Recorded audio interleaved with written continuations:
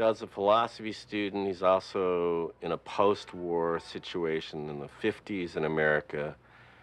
He would be against metaphor because he would understand instantly, I think, that metaphor could not in any way be a vehicle of meaning after the Holocaust and the dropping of the atom bombs.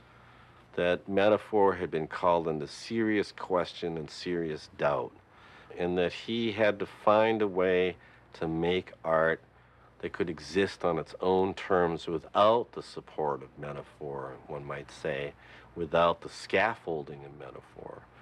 He's identified with a group of artists, the minimalists, because all of them are questioning what's possible in art. And they're not simply getting rid of something, they're literally trying to find out what can be done. How can you make art in this situation?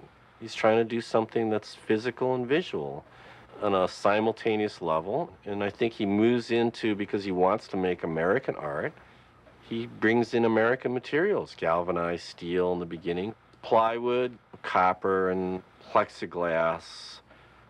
I think all these materials he found intrinsic beauty in, and he showed us that beauty by the way he presented it to us.